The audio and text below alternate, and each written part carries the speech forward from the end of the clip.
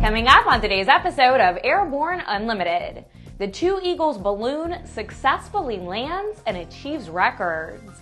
The EPA denies petition demanding action against leaded Avgas. And Jazz Aviation and ALPA reach an agreement.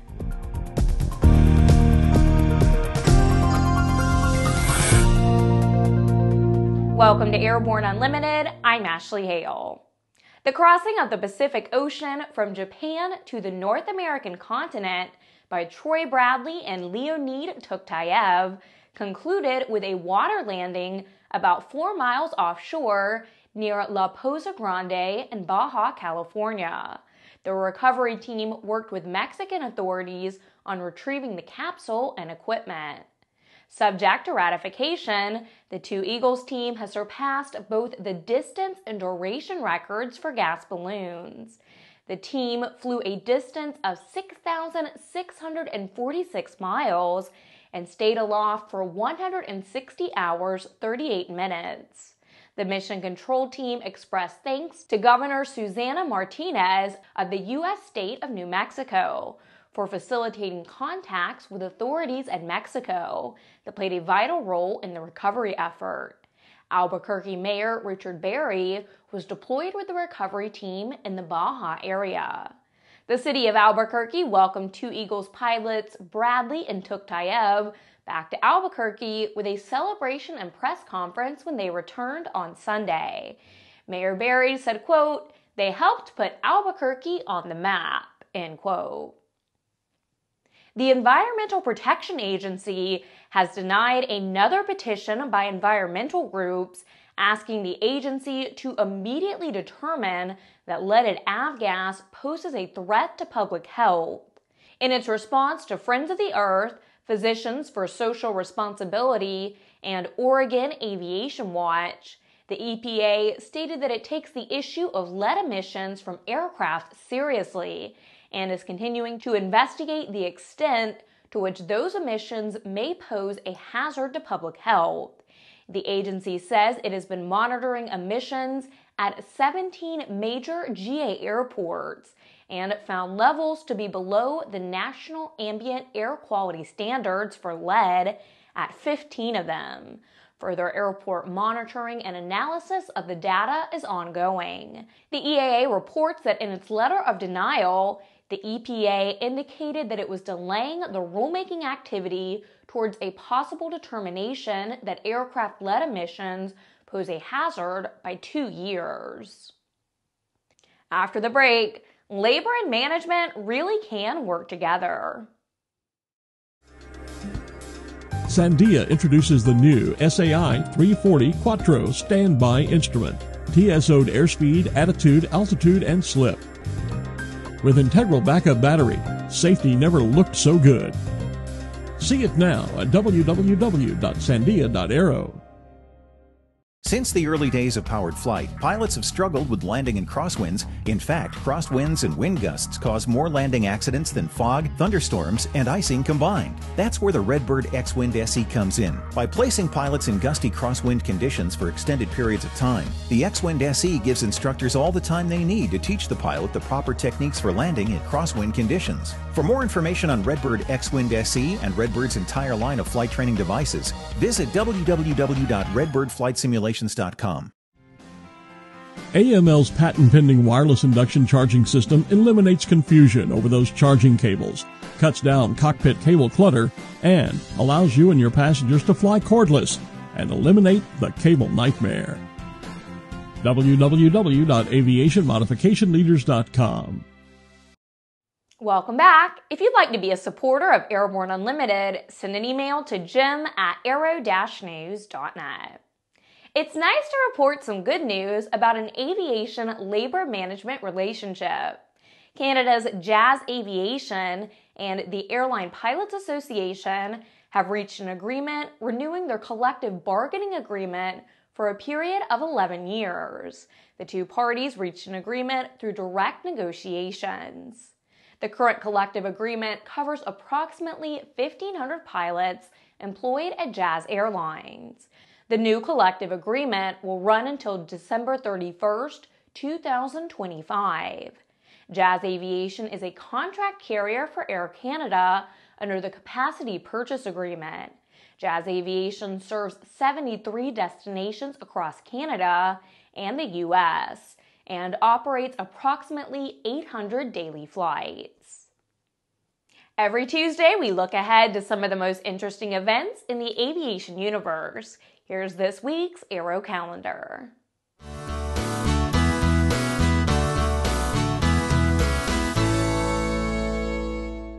One of the area's most colorful events of the season is the annual EAA Skiplane Fly-In that will be held on Saturday, February 7th at the EAA AirVenture Museum's Pioneer Airport in Oshkosh.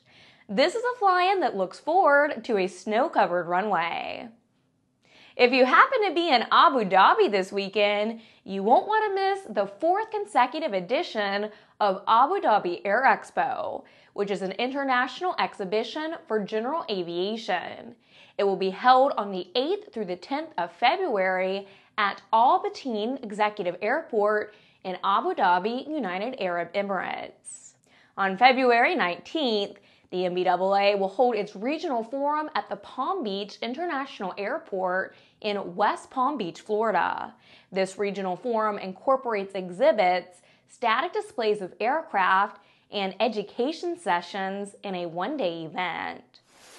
After these messages, White House UAV flyer says it wasn't his fault. There's a difference between charting a steady course and pushing for the ceiling. And for nearly a century, Hartzell Propeller has been defining that difference. It's in our passion for engineering and research and our dedication to testing the limits of performance. We are built on honor.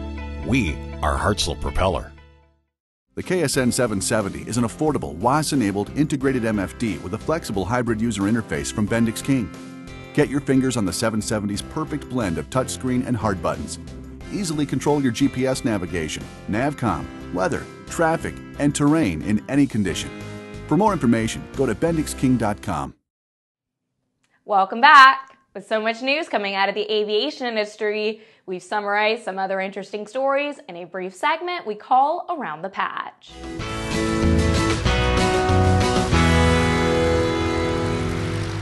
Let's see. You crash a UAV on the White House lawn at 3 o'clock in the morning while inebriated. Now you blame the UAV manufacturer because this UAV brand has a record of just flying away? Good luck with that excuse. The 2015 U.S.A. Indoor Radio Control Model Airplane F3P team plans on competing in the World Championships in Poland in March. They need financial help to make the trip, so check it out at www.teamusaf3p.com. It's something worth supporting. Here's some more good labor management news. The Allied Pilots Association has ratified a 5-year contract agreement with American Airlines.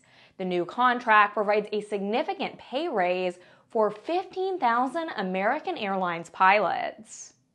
If you're operating an aircraft with a TMG model TAE 12501 or TAE 12502-99 engine, be on the lookout for a notice that may affect your engine. The FAA is issuing a new airworthiness directive for the clutch assembly. Well, that's it for today's trip around the patch. Let's move on to the rest of the news. Some of history's most iconic airplanes will be highlighted on display and flying at EAA AirVenture 2015 during EAA's 70th anniversary commemoration of the Allied victories in World War II.